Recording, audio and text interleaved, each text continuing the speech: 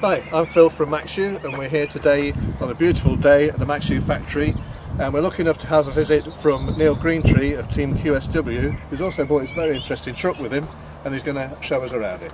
Morning, Hi Phil. Morning. Hi, right, we're Team QSW, and I'm Neil, one of the team riders, and this bad boy travels around Europe competing in all the events and endurance races throughout the UK and Europe. So, do you want to have a look around it? Sure, absolutely. Okay, well, first of all, it's 26 foot long, it's tri-axle, it's 5 tons, and it carries everything we need to live, to eat, to keep ourselves clean, and to compete wherever we are. And this, basically, we must have it so it can stand in the middle of nowhere and give us everything that we need. Sure. So, first of all, kit-wise, come around the back.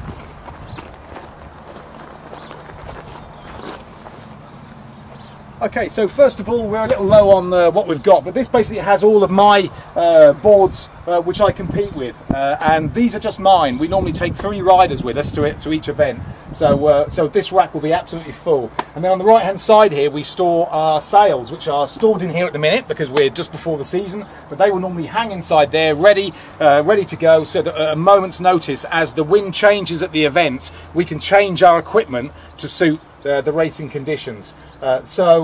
Basically around about £40,000 worth of kit is kept in the back here, and can be kept so that we can use it at any point at short notice.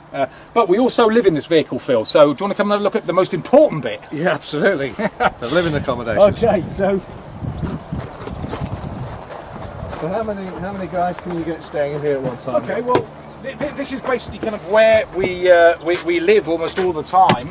We just put the table up, sit here, and basically this can keep 3 people. So we've got a bunk bed here which comes down.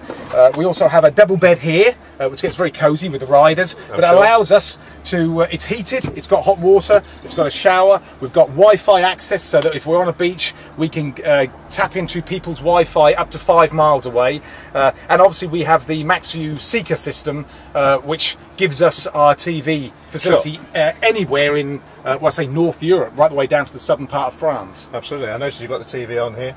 So who looks after that? Who operates that?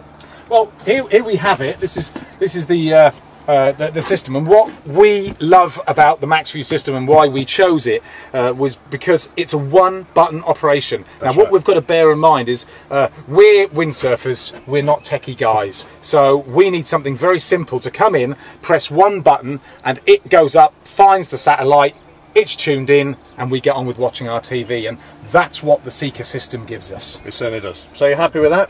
Yeah, I think so. It's all hardwired in, and so all very neat, very out of sight, and so we can just tell the guys this. I think this is a proper trick little unit. This is absolutely superb, but it will just go on the wall there, and so it's safely. Hold on, once we get it on there, he says.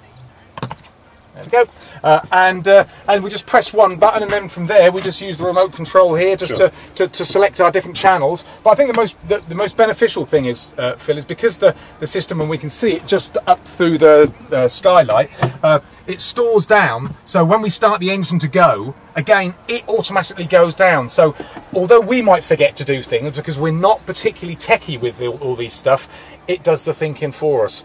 And reliability, it's fantastic. Without a doubt, bear in mind when we're using the system, it's got to be 20, 30, 40 knots, because that's what we're racing in. Now, that's conditions that you guys hate, because obviously with the dishes, I guess it's moving. Well, we've done a lot of work on that, because obviously there are other systems out there, but we have done a lot of work on the Seeker at the original design stage to take out what's called backlash, which is the dish moving.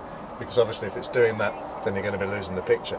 But I'm sure you'll have found if you're in those windy conditions, with the Seeker, it doesn't do that.